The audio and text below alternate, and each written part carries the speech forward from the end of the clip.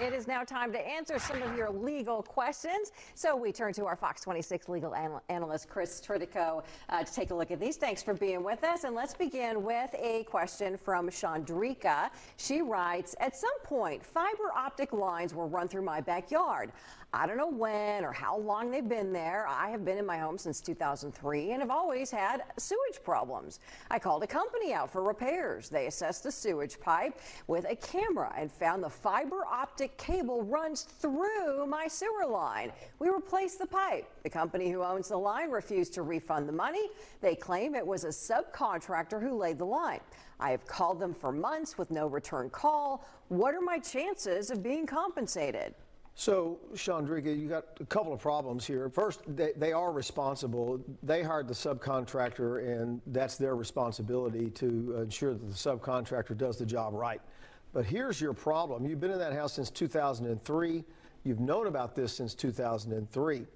And so you've got a statute of limitations issue on this. You had 2 years from the date you knew or should have known about the issue. And so if you file suit, the company that you sue, and I would sue both of them, quite frankly, they're going to claim that this has been waived by the statute of limitations. So that's the issue that you're going to have.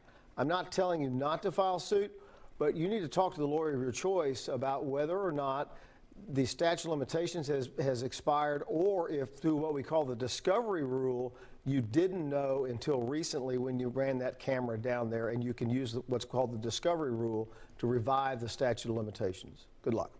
Boy, those statutes are kind of tight sometimes. They are. 2 years. They are, and it's a short window of opportunity. But yeah. that's so we have surety in the system, and people don't have to wait years to defend themselves. Sure. Okay, let's take a look at our next question. It comes from Blake, who writes, I own a condo, and the HOA property management company recently began a replacement project ripping up a sidewalk. They say that was the only walkway to access mine and other units. The walkway is uneven and riddled with dirt, rocks, and debris. I don't think it's safe, especially when it rains. Is there any recourse from either the HOA or the property management company for a time period of 3 to 4 weeks, weather permitting, for alternate housing living expenses, since the units cannot be safely accessed and no effort was made to provide an alternate safe way to enter and exit the units? Would the HOA have to take the action against the management company on my behalf? Blake, it's 3 or 4 weeks, and they're replacing the sidewalk to make it safer and better for you. No is the answer. They do not have to provide you alternate housing. They're doing the job they're supposed to do by keeping upkeep and ensuring that you do have a safe ingress and egress from your townhome.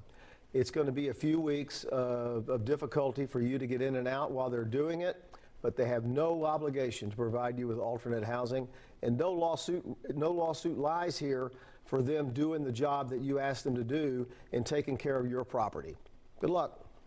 Okay, and our final question comes from Bruce, who writes, a law firm took 40% of my case. They also charged me another 36% for expenses. They ended up with 76% of the amount. Can they legally do that?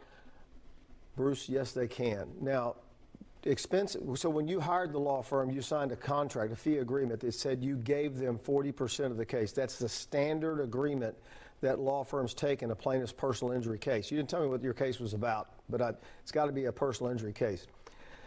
Expenses are taken out on the top before the fees are distributed. Fees are not taken out on a percentage basis. I think you're just telling me that it added up to 36%. Medical malpractice cases and things like that are very expensive for law firms to handle, and so I think that's what happened here.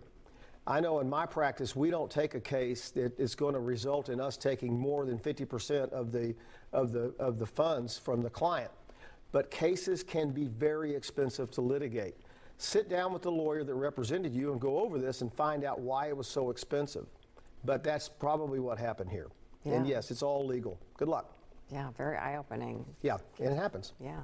Okay, well, if you want to send us your legal questions, just hop on our website, fox26houston.com, and you can find Chris's segments under the Morning News tab. You want to see other past segments. And as always, for specific information and advice, contact an attorney of your choice.